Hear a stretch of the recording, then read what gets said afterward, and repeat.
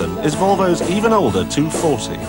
Now this can trace its roots back to a time when Harold Wilson was Prime Minister, when England won the World Cup, and when Rod Stewart was going out on his first date.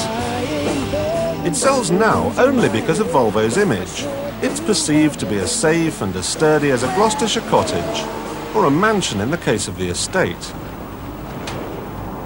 Well, well, well, it seems to be true. All Cotswolds antique dealers do have Volvos. The thing is, every year Volvo makes some changes to their version of perpetual motion. This year I've got a bigger back window. This policy of evolution rather than revolution has resulted in it becoming quite a good value for money package. It now has power steering and central locking provided as standard, for instance. It also means that when a customer goes into the showroom for a new car, they're not just getting a newer one, they're actually getting a better one. It's not quite as spacious in here as you might imagine. A Montego is just as commodious.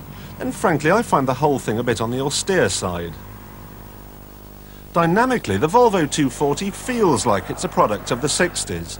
With its rough engine and its live rear axle, it's only really happy at very slow speeds. Push it and the whole thing becomes coarse and a trifle wayward. Few, however, will push it. It's rather like a barber jacket, this. Hardly the most fashionable garment you can buy, but de rigueur nevertheless for the country set. It's nothing short of mind-blowing that this car was launched to compete with the Austin Cambridge, yet in 1990 it will outsell that technocrat, the Citroën XM. It can do that not only because of its image, but also because it's comparatively cheap.